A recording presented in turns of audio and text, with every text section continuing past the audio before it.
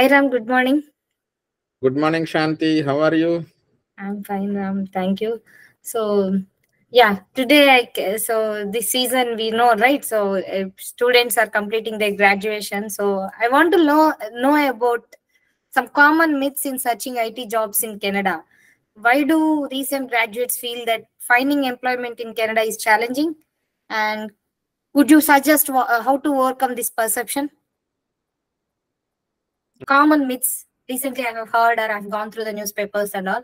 So, why do freshers feel that finding job in Canada challenging? Or what approach would you suggest to overcome this perception?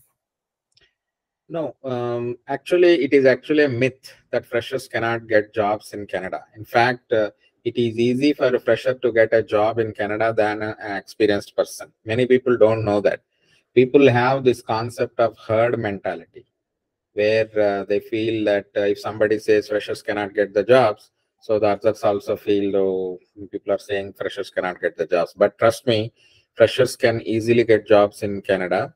In fact, for any organization to run, you need at least 50% juniors, 30% intermediate skill level person, and 20% seniors. This is how any organization is composed of. Otherwise, organizations cannot succeed, or they cannot become successful, right? Because if you have all seniors thinking that they can do good job, there will be politics between them, isn't it? Yeah. And of course, company cannot have budget to feed all the senior people. You need somebody to boss around, isn't it? Yes. So at the same time, you cannot have all junior people. When I say junior people or freshers, I mean 0 to 3 years of experience. Canada's definition of a fresher or a junior means 0 to 3 years. So that is one convention that you need to get used to it. It's not like India where fresher means zero experience. Experience means in India, 3 years means he is like more or less like a senior person. But here 0 to 3 years means he's more or like a fresher or a junior person. If a company takes all juniors, then obviously they can't deliver. Companies can save money, but they cannot have a quality deliverable. If the company have only intermediate skill set people, then they cannot serve, because they don't know anything perfect, nor do they claim that they know everything perfect, right? So it's a problem. That's why for any organization to survive, you need to have 50% juniors or freshers, 30% intermediate skill set people, and 20% experienced people. So which means freshers have a very big market share, 50%. But of course, the supply of the freshers or juniors is also very high. So you have a high inflow and there is also high demand. So this is a very unique situation where the supply is also very high, demand is also very high. So the only way to beat out that competition is by preparing very well as a fresher, getting professional training, doing a lot of hands-on practice, doing some projects. That way, when you attend a job as a fresher, then you can easily clear that interview. And also, since you are at a junior level, the people who are interviewing you will have very less expectations. They don't have too much of expectations from you. They don't want any heroics from you. You can just, take, if you talk relatively better, they will like your profile and they will offer you the job. So I will always say that getting a job as a fresher or a junior in Canada is slightly easier than getting a job as an experienced person. Oh, so communication helps better to get a job.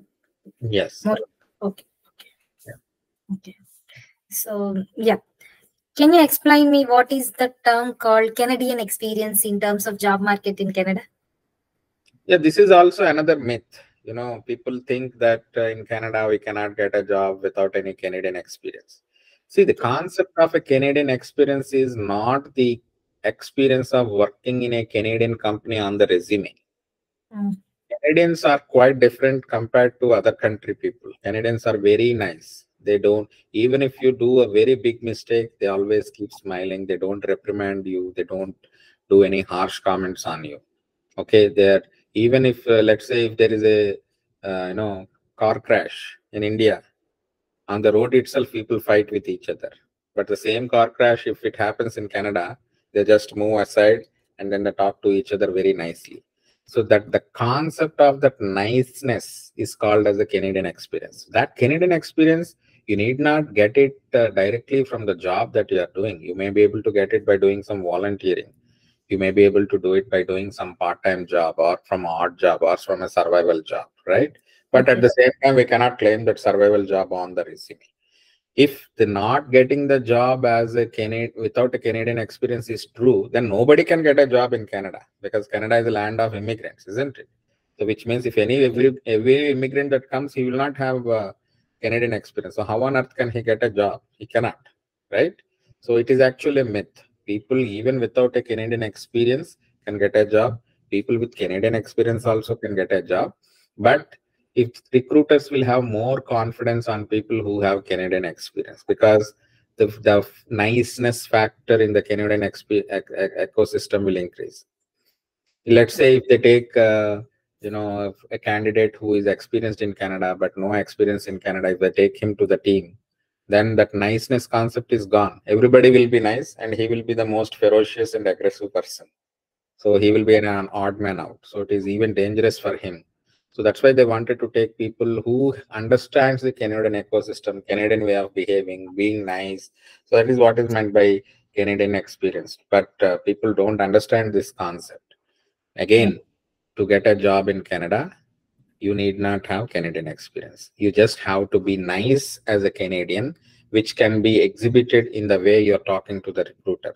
Recruiter should really understand that you're really nice, you're a good fit for the job, and they can take you. And you have to be nice even in the interview. Interview people become very angry. When they talk to recruiters, they become very angry, right? So you should not be very angry. You have to be very nice. That automatically covers the Canadian experience. Okay. Okay. So recently I have heard about proxies, and that is the reason they are calling for the face-to-face interviews. So could you please describe what is this proxy refers to in context of job searching? Yeah, this is one kind of pandemic that has spread across the North American soil. It first started in the US. The concept of a proxy means it is more or less an impersonation. One person is giving you a voice from behind where you show your face from the front. Okay, it's a very dangerous and a very unethical practice that people follow, which I generally don't encourage. Because it is easy to get a job as a proxy, but you cannot survive in the job. Okay. Many people, especially people who are fresh out of college, have this tendency to go for proxies and try to get a job. Again, if you get trained, you can easily crack the job all by yourself. Why do you need a proxy? Right? So if you're a proxy, you won't even find happiness when you get a job. You will be more tensed when you get an offer letter. Oh, I got the offer now. Tomorrow I have to do the job. So how can I do the job? I don't know anything about the job. So how can I survive? Oh, what if the job support person doesn't respond on time? What if I don't get the job support person? Right? What if I don't have the fund to maintain the job support person? Right? So you're more or less like a person on a time bomb. It can blast anytime. You're on a landmine. The minute you take your leg, you're blasted, right? So don't go for proxies and spoil your peace of mind. Okay.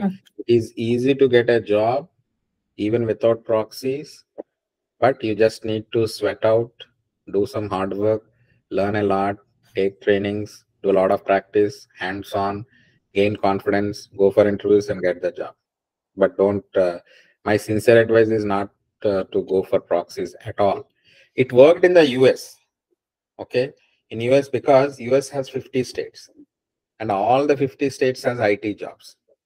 So if a company in California wants to hire a person who is in Chicago, every time he cannot give flight tickets to come to California to attend the interview.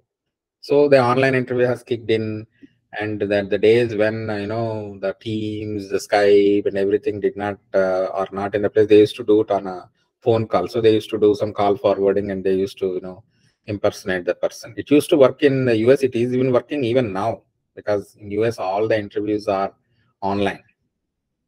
Okay, Canada, the same dynamics don't work out. It worked in the pandemic time. because in pandemic time, everybody is forced to attend online interviews. But now the pandemic is over. People are back to normal. Companies are back to normal, right? So now, even if you go for a proxy, you don't have a chance of clearing it. In fact, companies have identified this problem. Now they're asking people to come for at least one round of online face-to-face interview so that they can see you in person, talk to you in person, know about you more, and then only they are giving you the offer letter. So in the geographic dynamics in Canada are like 70% job market is in Toronto only. So in Toronto, in Greater Toronto area, you can go for interview just with 1 hour drive, right? So they always ask you to come for in person. Okay. And even if the job is in Montreal or Ottawa, they do give the flight tickets for you to come and attend the interview in Canada. So strictly proxies. Okay. How do you think references are how important the references are when trying to get the job in Canada market? This is also one of the myth. I have seen people in many Facebook groups and in any other WhatsApp groups, people unnecessarily blame the government. Oh yeah, we can't get a job without any reference in Canada. References work only for very few roles. Okay. If there is a role where the impact of delivery is zero or very less, for that role, the project managers can hire people on references because the impact is very less. The risk is very less. Such roles are like business analyst, quality analyst, and some of the functional roles like project assistant or a project coordinator. For those roles, even if the QA/BA exists or doesn't exist, there is no impact on the delivery. So for those roles, they generally people take on recommendations, on references, etc., etc. But it won't work for all other roles. For example, if you wanted to have a DevOps person, just because you know that person, you cannot take that person out of reference. Because if the person does a bad job as a DevOps engineer, the whole delivery of the software gets affected, right? So people can get some jobs using references, but they cannot get all the jobs using references. Okay, so it is a myth that people can get job in Canada only through references. No, the reference market is only 5%, which means 5% of the total IT jobs in Canada are procured through a reference. But what about 95%? Think about the 95% market, right? 95% markets are open to the public where there is a formal interview scheduled and you have to crack that interview to get the offers. Why not be positive? Think about the 95% market size. Why you are thinking about only 5% market size? Okay. Yeah. Understood. So, yeah.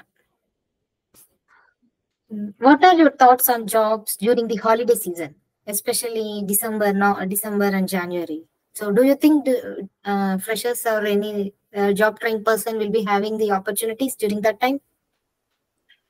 Again, this is one of the myth. People think that no hiring happens in holiday season. So some people, they don't even apply for jobs during that holiday season. They don't apply, they don't do effort to do the job search also, which is like they are unnecessarily wasting the time. In holiday season, how it is different to other seasons is only one change. One is in a normal season, when there is an interview scheduled, you will have the interview finished very soon because people won't be on vacation. But in a holiday season, you can't get the interview slots because whoever is the interview, he will go on a vacation. So we have to wait till the time he's back from the vacation, right? So which is why the interview process gets delayed. But the job search, openings, there is no concept of a hiring freeze. Again, this is a myth. I'm telling this with experience. In fact, hiring happens more during the holiday season because everybody, as soon as the holiday season is over, budget will gets replenished and they will try to hire before the budget is released so that they can have people on bench. As soon as the budget is released, they can hire the people immediately onto the roles, right? So it is a myth. So don't stop your job search if it is a holiday season. Treat the holiday season as like a normal season, right? Holiday, if it gets delayed, let it be delayed, but don't stop your job search. I can show you innumerable offers that we received in NCPL in December. In fact, in one of the years, I think in 2021, we got 22 offers only in December, which is a very peak holiday season. But how did we get it? So if that is true, then how are we going to get, how did we get the 22 offers, right? So it's actually a myth. Okay. Okay. So, what's your perspective on the availability of jobs for job seeker in Canada during market recession? I mean, economic recession. Yeah, recession means there are less number of jobs. Number one, which means if earlier if there are 100 jobs, now there are only 50 jobs. And the number of people who are trying for the jobs are still the same. Okay. Okay. So let's say 1,000 people, earlier they're competing for 100 jobs. Now 1,000 people will compete for 50 jobs. Now in the recession, what happens is some people also lose the job. They get laid off. So they also enter the race. So now instead of 1,000 people searching for 50 jobs, now 2,000 people search for 50 jobs. So the earlier the ratio was 1,000 people and 100 jobs. So 1:10. Now in recession, 50 jobs, same 1,000 people earlier, and laid off people 2,000. So 50 jobs for 2,000 people and 100 jobs for 1,000 people. So the ratio and the competition during the recession increases, which means the time it takes to get a job will increase. But you will get the job, but you have to wait for your turn to come. So the time it takes, earlier if you're taking some 2 months to get a job, now you'll take 4 months to get a job because the ratio has increased, the competition has increased. You have to beat that competition. Now, and also in recession, you will have less number of interviews due to more competition. So you have to prepare more to crack that interview. Earlier, when there are too many interviews coming in, you used to play around with that interviews. Oh, if not this interview, we'll look into another interview. Let me see what he's asking in this interview, then I'll prepare for the next interview. Those days are gone. That golden period is gone. So those are the struggles we'll get to face in the recession. People still get the jobs. Jobs are still there in the market, but you need to work harder to get a job during the recession compared to the other time. Okay. Thank you, Ram. I'm done. Thank you for clarifying me the myths in searching job in Canadian market. Yeah. Again, I'll come up with one more topic now. Yeah. Again, to summarize, it is very easy to get a job. So if you think that freshers cannot get a job in Canada, it is a lie. And it is also a myth that people cannot get a job without Canadian experience. You can easily get the job with Canadian experience, without Canadian experience also. And again, don't think that you can get a job only through references. You can get only certain jobs through references. Those are also in very limited in number. 5% is the market share. 95% is only through interviews. And it is also a myth that people don't get jobs during holiday season. People do get the jobs during holiday season also. But the entire job, interview process gets delayed because the availability of the interviews won't be there when they go on a vacation. And the fifth one, don't rely on proxies to get a job. Okay, it's a very dangerous practice that won't work in Canada. Okay, it may possibly work in the US, but not in Canada. And every company is now aware of this moonlighting proxies. They're asking you to come to office every day or sometimes hybrid. And they're also asking for interviews to come in person.